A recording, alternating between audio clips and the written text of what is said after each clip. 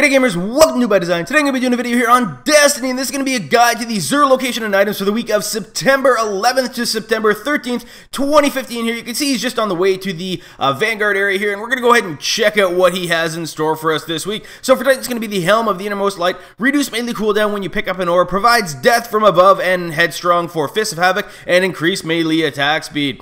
For Hunter, you're going to get the Celestial Nighthawk, replenish super energy when you kill an enemy with a grenade, increase super energy gained from killing minions of darkness, and Golden Gun fires one shot, delivering 6 times damage while granting keyhole for over penetration. For Warlock this week, it's going to be the Apocalypse Veil, and that's going to give you melee hits, grenade, replenish grenade energy, replenish health when you pick up an orb, and activating your super regenerates your health. Weapon this week is going to be the No Land Beyond, and the engram this week is going to be the Body engram here. You're going to be able to pick up the Plasma Drive, the ammo coil, and it looks like they lowered the amount of heavy ammo synthesis from 5 all the way down to 3. So that's an interesting change as well they did there, and you're going to be able to pick up Motes of Light at 2 strange coins apiece. If you guys enjoyed this video or found it useful at all, it sure would help me a lot if you guys would click that like button. Also, if you guys have time, you can hit that bright yellow subscribe button just in the center there. That'll notify every time I publish a new video. Thanks very much for watching, guys.